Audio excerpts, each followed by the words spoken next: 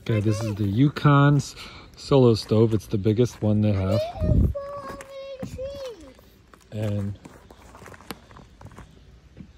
I just got it. Looks very elegant. And we set this up. There used to be a hot tub here. So we put down stone here on top of the cement slab and put some pavers here. And they say you can put it directly on the deck. I just didn't want to do that. And since I had the hot tub here, it was just a convenient situation. But yeah, I mean, it's still decently hot underneath. It's extremely hot. And I actually put a wet log on there as a test. I wanted to see, once it got burning, I had a piece of firewood that was not seasoned.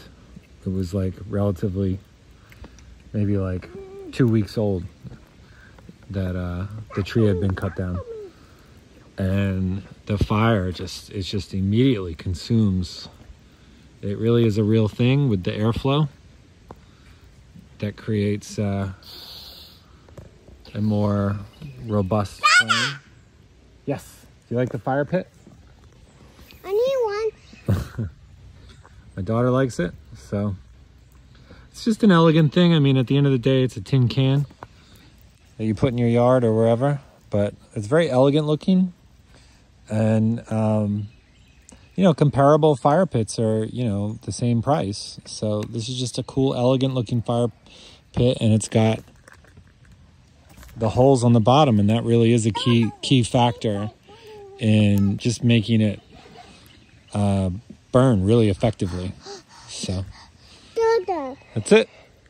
That's my review. I am very happy with the purchase.